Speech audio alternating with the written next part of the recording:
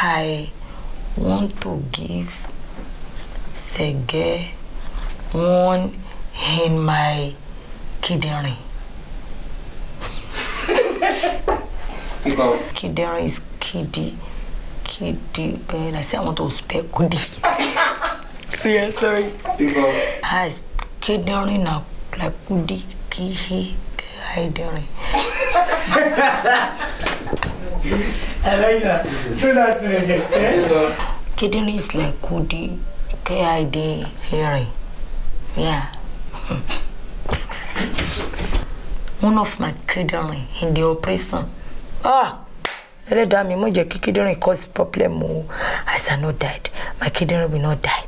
I shall not die. My kidney will not die. That's all. Now so kick it up, now so call the cook up. I knew say I shall not die but live to witness the God of the heart, sir. I like the expression. So you now correct it. Okay. You bring Sege inside my office. Did I say I want to see him? Ah! Baby, please give me a chance to explain. It's not what to visualize. Wait.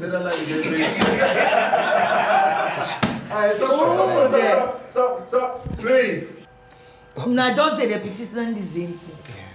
Say Babe, tell him. Give him a chance. I'm nice, please. Yes. I am dead. No, I'm nice. So sorry, I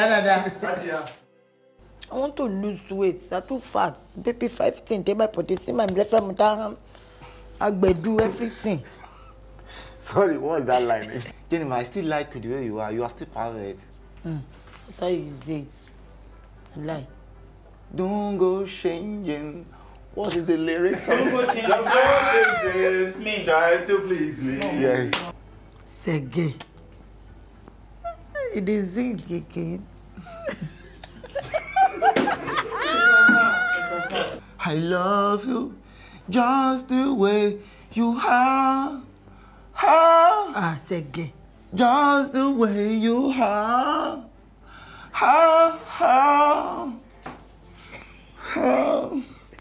This guy said.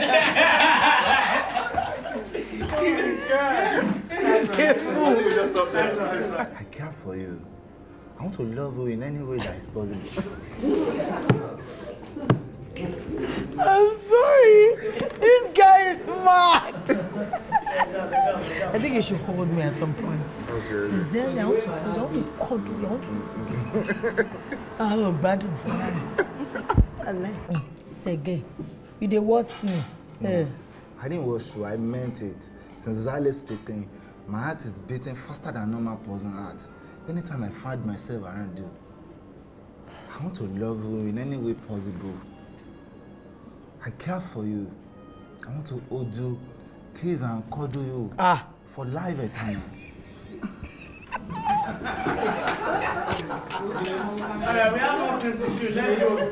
Sege, you! So you are a Yahoo boy? Jenifa, I'm not a Yahoo boy. It's work we're doing. They call it G-boys. I'm a G-boy.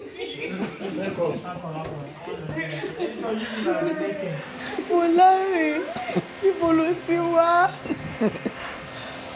You are the opposite of this. I don't get. Action. So you are doing Yahoo, Sege? It's not Yahoo I'm doing. You don't call it Yahoo. It's work. G-boys. That's what we are into. Almost check bao, just something light.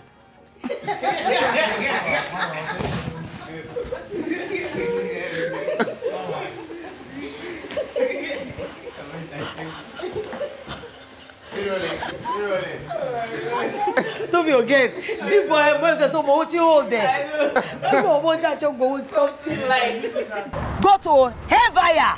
That's okay. Wait, let me pack my things so they're inside your car. It's okay. Anything I purchase for you, leave it in the motor. You've told me to commence my dress. You've commenced my trouser in my potty. It's only because of God. I will have it on your body. Have your car, kid.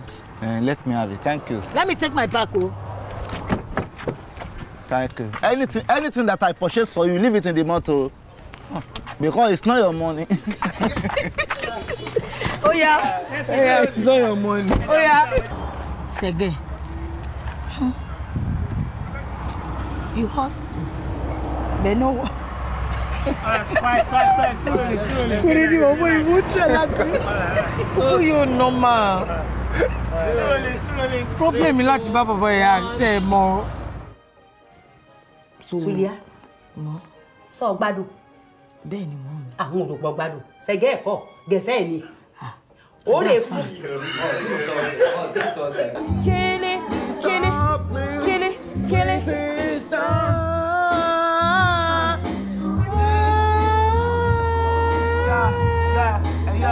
Yeah. Whoa.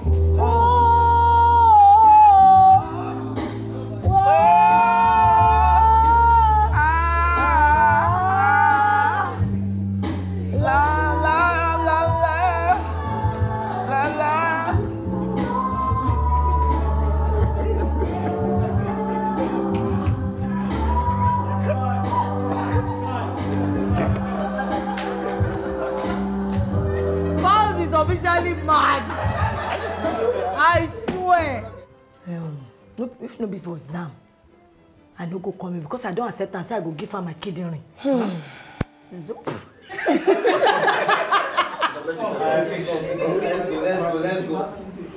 That is how I want to sleep. So get leave face that they cover my body like that. Jenifa, you're supposed to strip yourself now. Natural. I like natural. You're supposed to strip to yourself. Oh yeah. To strip yourself. Please, Sege, I cannot do any intimacy. Make we just they talk, they jizz. Jenifa, you will frustrate me. You will frustrate me. What's all this now? Since I go to America, I didn't touch any woman. I come back, you still want to frustrate my life.